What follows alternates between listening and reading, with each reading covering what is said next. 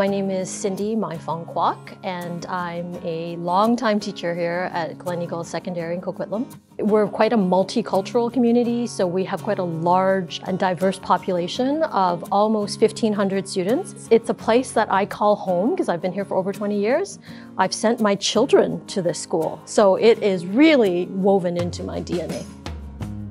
I graduated from SFU PDP a long time ago, but I remember how important that community was because we were all learning together and we were all being really vulnerable together. So that shared experience of actually struggling through how to build a lesson plan, struggling through how to find a balance between being firm but fair and friendly in the classroom, that we were all living that experience. And you know, when you persevere through challenging times, that connects you and bonds you to people in really special ways. And I know that we certainly kept in contact for the first 5 or 6 years after we graduated, because we'd run into each other and it was like meeting a brother or a sister, right? Like you'd kind of gone through this really seminal experience together.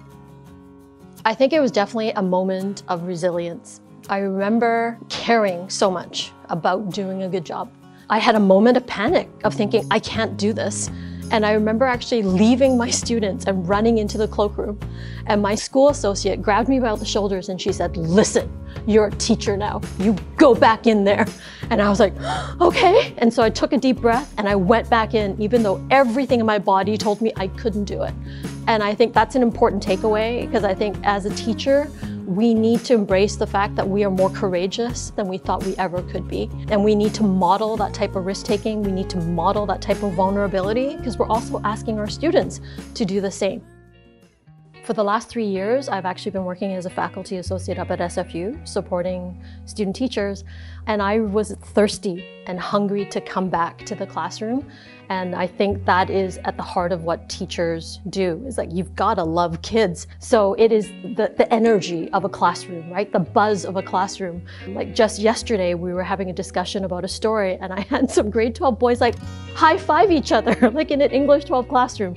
So it's the energy and the buzz and the learning energy and joy, I feed off, right? I get as much from the students as I hope they're getting from me.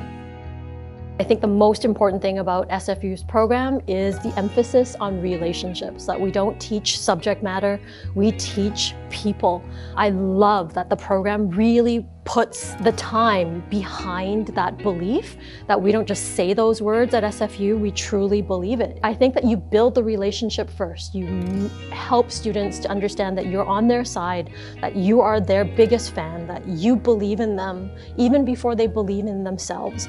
And that's my biggest takeaway. I think particularly as a child of immigrants myself, and as an immigrant and a refugee, it was teachers who believed in me and made me feel like I could do anything. That's what I think was a big piece of the SFU program, is that it's people first, and then the learning will come.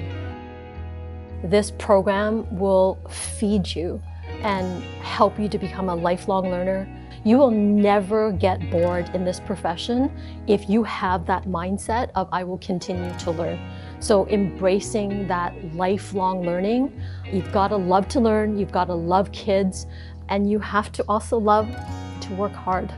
But it is the hardest and most gratifying thing you will do.